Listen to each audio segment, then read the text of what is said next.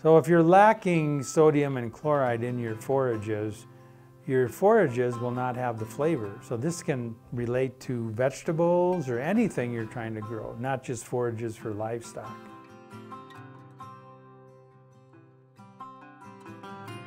What happens with chloride is it leaches out of your soil. The amount that can't be used by the plant through rain, through moisture, just over time it leaches, and then you potentially can have a shortage.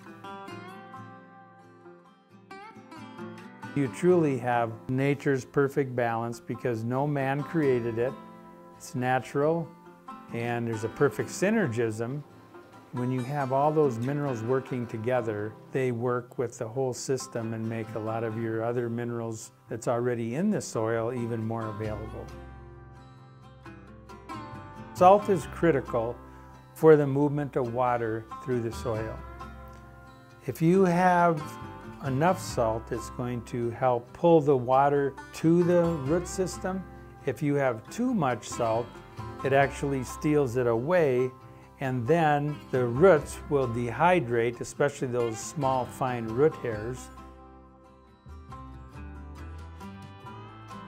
So that balance is critical. This is something we're paying a lot of attention to at Redmond. Thanks for watching, and for more information, go to redmondagriculture.com.